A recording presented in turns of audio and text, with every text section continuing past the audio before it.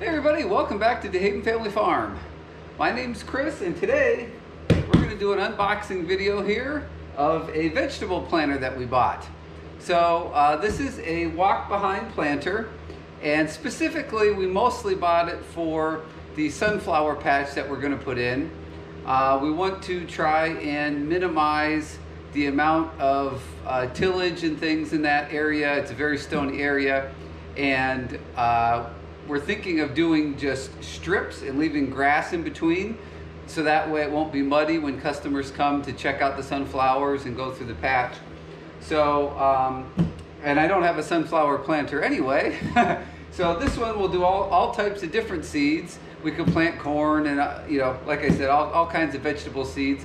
But I did mainly buy it for planting our 4,000 sunflower seeds that we have. So I just thought I'd show you what I got. We'll do an unboxing, and these two boxes are the planter. We'll have to put it together. So this is a planter by a company named of Cole. I believe it's a high quality planter. And while I'm yakking, I'll go ahead and start unboxing here. You know, we tried a cheaper planter years ago, little walk behind, and in our soils, it, nope, let me spin this towards you. In our soils, the little plastic wheels and everything wouldn't cut it, just wouldn't do it. So we wanted something that was much more heavy duty. So through some research, I found this guy here. So this is very heavy. That's awesome. What do we got? Some other parts in here. Well, let's lay that baby down a second.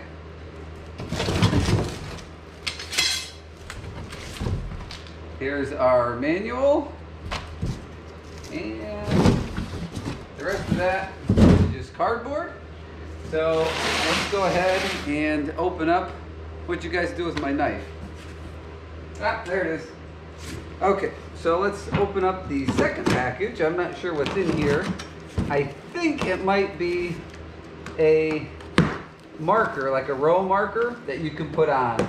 So I think that's what's in this box, but we'll open her up and we'll see what we got here.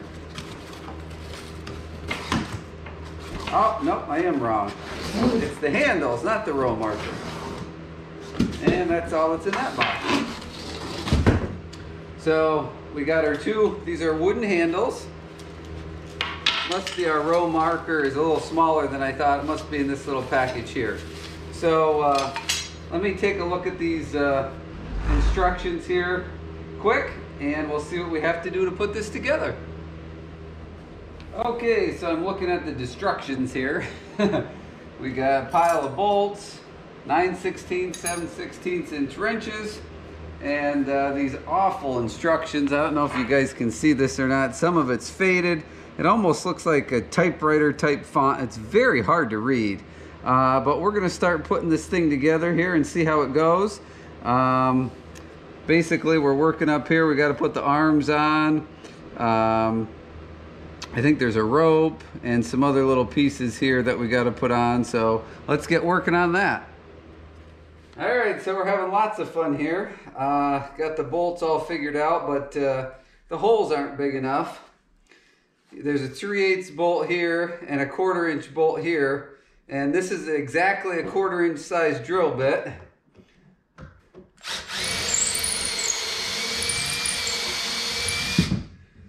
So I've had to drill out the holes to get the little 1/4 inch bolt to fit in there. So what I'm working on right now, I got the one handle started. Now I'm not tightening these down yet. Let's see if she'll stand up now that we got both. Not really. Well, kind of. There. So now there's a cross piece that goes in up top. So we'll get those two going. Now you can see it kind of spread out the handles a bit. So we'll have to tighten those down. Like I said, I hadn't tightened any of these other bolts down yet. The handles actually are adjustable. I'll bring you over here. So you can, I don't know if you can see, but right down where this nut is, there is a slot here on both sides. So you can actually lift and lower the handlebars a bit. You know, I guess kind of based on the height of the person using it. So let me kind of see where I want that. I'll tighten up those bolts and then we'll go on to the next step here. Now we're going to install, there's a J hook and an I hook that go up on the handles, and they shorted me a lock nut. And of course it's a different size than those. So I went and got a nut and a lock washer. I bolt.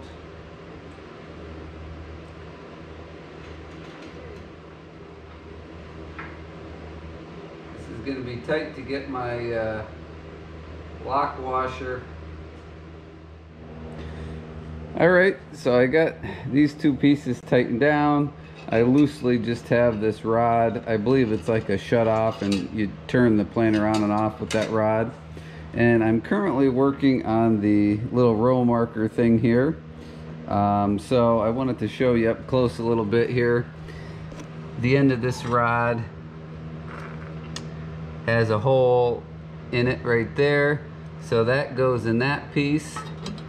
And then up underneath here, there's a little spring that I've lost on the floor here somewhere. Here we go.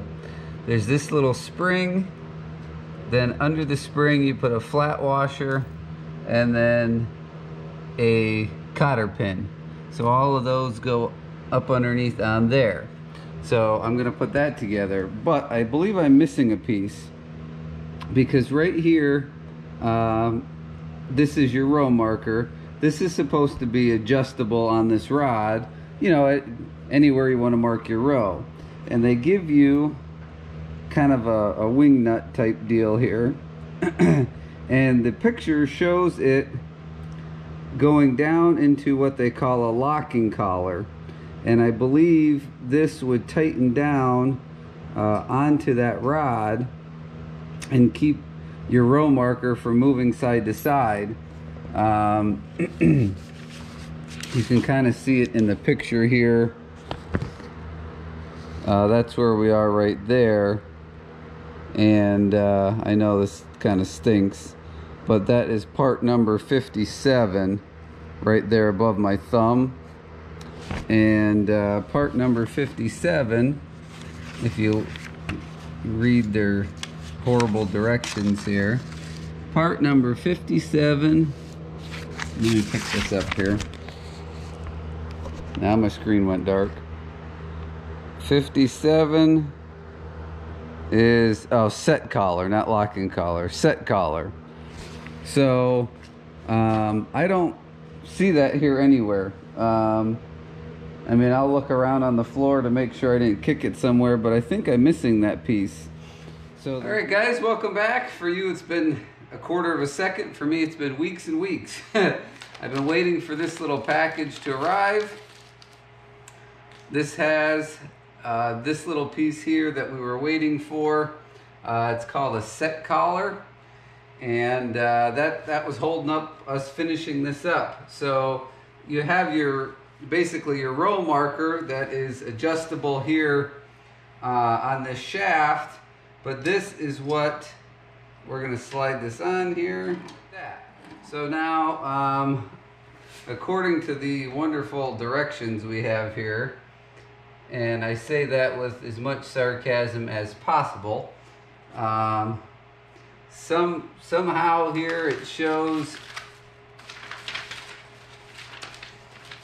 if you guys could see this, there's a rope here, and it shows just pointing down there, the rope, and it comes up to the handlebar. And that's what you pick your, like basically at the end of the row, you pick up your row marker with this little rope. It does swing to the back, I think maybe just for storage purposes. That's where I'm going to kind of leave it here for now. So, other than we have this rod here that, let's see, I think it goes, which one does it go in? I think it was this one. We need to put that in there, and I got to get pliers and pinch that tight. That's your on-off. All right, so we'll go up close here. I have no idea what that hook is for. It says absolutely nothing about it in the manual that you use it for anything. And then here's the front of the manual. There is actually a color picture. And I don't know if you can see, that hook is on there and there's absolutely nothing going to it. So I have no idea what you use this hook for. Not a clue. But anyway, so this is what it looks like. This is your on-off for your seed. You got to bump it and pull it. And then, of course, like I said, your row marker will swing out. We'll take a peek in the hopper here. They give you quite a few different seed plates. And there is a chart. But basically what it comes down to is you need to match, you know, your seed with the plate. There is one in there already. The one that's in the unit, I guess, is the one that has the smallest holes in it. Mine was actually, the edge of this was actually bent. I had to take it out and try and straighten it some. So hasn't been a positive experience here, but that's what the inside of the hopper looks like. These are actually little stiff brushes right here that will bring the seed down over to the hole. So that's pretty good. Much better design than the previous one we had. On the inside here, there is, I know there's a glare, but there is a little bit of a chart there to sort of guide you for some of the common things that you'd want to plant. So that's helpful if you don't have the book. It is driven by, there is some gears here in the front. The front wheel is what drives the planter. So that's nice and heavy duty. You know, the one thing I can say is there's not really any plastic parts on here, which is nice. So I think it'll hold up in the long run. Everything's adjustable down here. There's a little stop right here. You can adjust that. So yeah, overall that's pretty much the Planet Junior here. You'll be seeing this in some videos, planting videos coming up this summer. So make sure you hit that subscribe button and the bell icon so that you don't miss the videos. We're gonna give it an honest test and see, you know, see if it if it works as good as I hope it does. It was pretty expensive as compared to other ones out there, so it better. Again, just to be clear with everybody, you know, this is not a sponsored video. We didn't get paid anything. We didn't get a discount. It was absolutely nothing. Bought this completely on our own because we wanted a reliable, heavy duty. We have a lot of rocks here. I probably said that in the beginning of this video weeks ago. But we wanted something that would be able to handle the rocks and the stony ground that we have. The main reason we bought this was for planting the sunflowers. It is a vegetable planter. You can plant all kinds of vegetables. We do most of ours. We start them in the greenhouse, grow them into plugs, and then transplant them into plastic. But our sunflowers this year, our sunflower patch, this is what we're going to plant the rows of sunflowers with. So we got about 4,000 seeds we're going to plant, and we did not want to have to go through and do all those by hand. So yeah, so look forward to some videos coming up of seeing this thing in action, good, bad, indifferent, whatever. So yeah, thanks for watching, and hey, sure hope to see you on the next video.